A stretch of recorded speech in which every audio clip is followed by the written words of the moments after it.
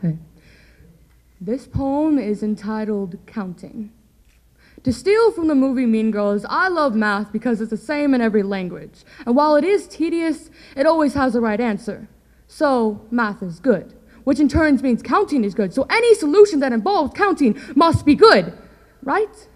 My inner thoughts try to justify what I'm about to do as if it needed any more reasons. As I held the Midol bottle in my hand, I began to count. 1 disappointed family as they watched the leader crumble, 2 grades falling below average, 3 lectures on how I've changed, 4 hospital bills piled up because my sister's boyfriend beats her, 5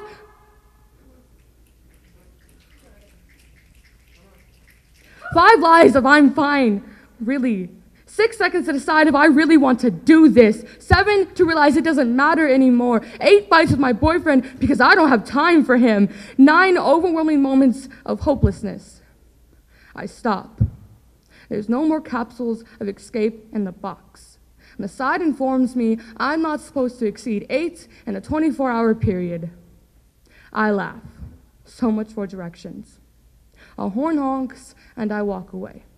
Away from the pain, away from that moment of fear-driven self-hate, and I think I've gotten away with it. I think I'll be fine, but reality is a destroyer of dreams. Then fear sets in, and I begin to count again. 1 foot won't follow the other as I fall to the floor. 2 sets of feet hurrying to see what the noise was. 3 siblings missing their sister as my eyesight fades. 4 cousins crying as they see me lying down. 5 hands shaking me awake, screaming. 6 pleas for help. 7 prayers to God for me to wake up. 8 reasons to never wake up again.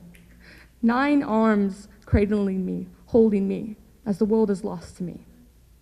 I wake up in the back seat of my aunt's van. I sit up, my head still spinning, ready to accept my reality. She looks at me. I had passed out. I was dehydrated. Yes, dehydrated. Must be. I've escaped with my life, and as much as I love counting, I realize all I ever needed was one person to realize what had happened. 1 talk of how it's going to be okay. 1 place that is safe from this reality. 1 person to hold me and protect me from myself. 1 hope. My phone vibrates.